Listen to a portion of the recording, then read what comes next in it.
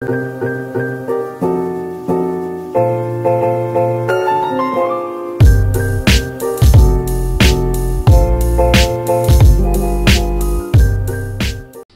guys, so next week we're going to be down at Gulf Shores doing some surf fishing, and I'm just going to show y'all a few things that we've picked up over the years. We don't live down there, we vacation down there, but this is just a few things that we've learned to help us catch fish while we're down there.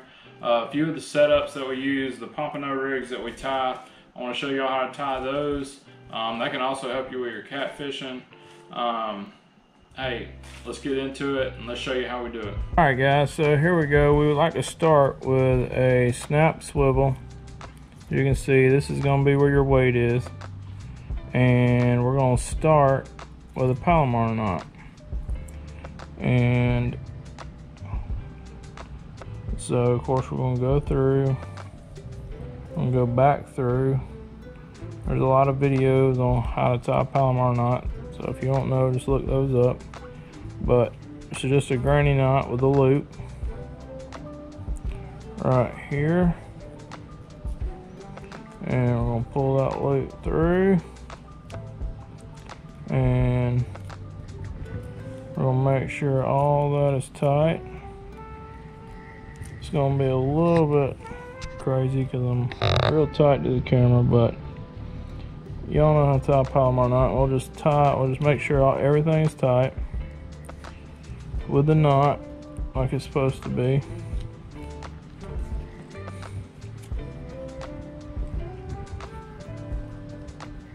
If I can grab it.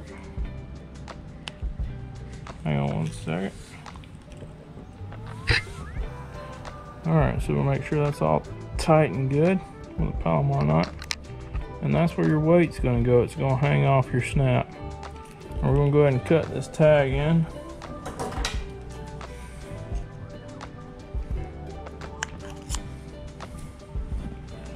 Alright. So then we're going to go up. I like to go up about 8, 9, 10 inches. Depending on how far at the bottom you want to be. But we're going to make a loop. Okay. So we got this loop. Alright, you'll see it. We're just going to go through here with our snap. We're going to go through there probably 6 times. 1, 2,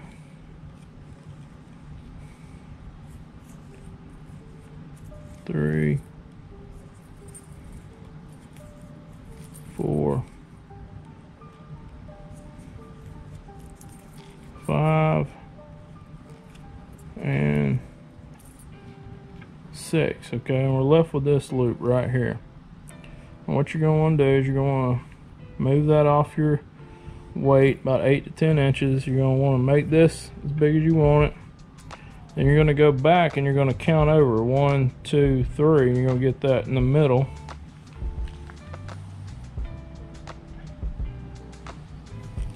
Pretty close to it. And you're going to put this loop right here. You're going to put that side of that loop back through that little hole that you pulled out, and you're going to pull that tight. Okay. This is kind of hard to do without using your teeth, but we'll try to make it work here so everybody sees what's going on.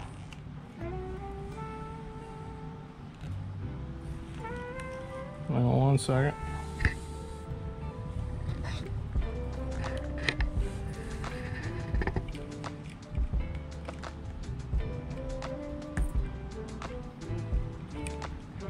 So then you're left with this loop off of your line. Here's where your weight goes, and you're left with this loop. Alright, now we're going to go ahead and put our float on this loop and our bead, so that, let's get something that y'all can see maybe.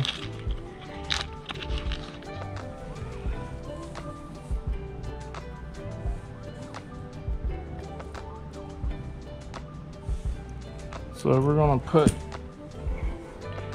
put this float onto our line. Give me 1 second. Sometimes you gotta tighten this little knot down, this little loop. You gotta crank it down so that it'll work right. Alright, we got that through. Now we want to put a bead on it because we want to protect our knot. Let's see if we can get this bead on here. I might have to go with something else.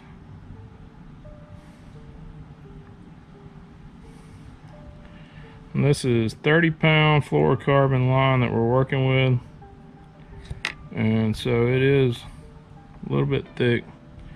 So as you can see, I got it through the bead. So now we got our float and we got our bead there. And I'm going to use a little bit bigger hook so y'all can see this. Now, this can be a little bit challenging. I'm going to crimp that down where it goes, but y'all see I got it through right there. Now there's two options. Of course, you can wrap this around the hook.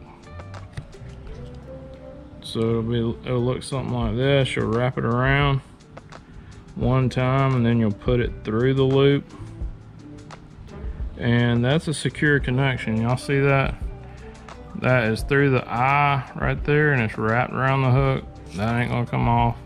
A lot of guys do that. That's a secure connection.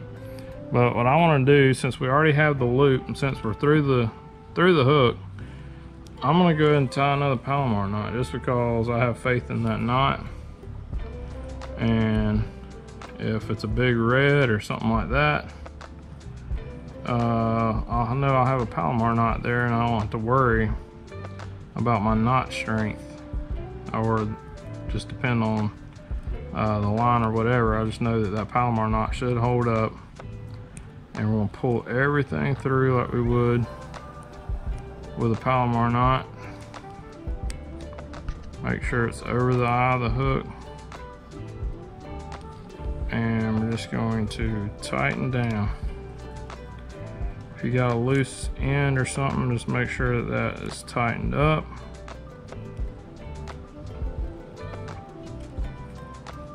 Okay, see how that's sent down, and then we're going to push everything down, and there you go.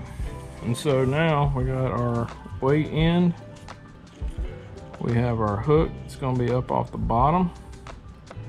And so now what we're going to do is we're going to come up a little bit and we're going to reattach to our main line. And how we're going to do that, we're going to cut that off of our roll, take a swivel, and then we're going to, you guessed it, we're going to tie another Palomar knot. So we're going to go through, we're going to go back through, and we're going to tie that Palomar knot.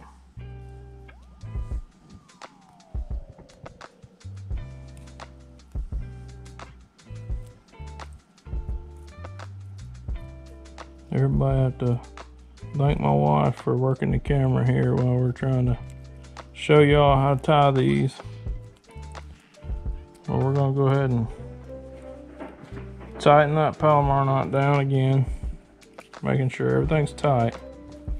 And that way we have a secure connection there with a Palomar knot. That's back to your main line.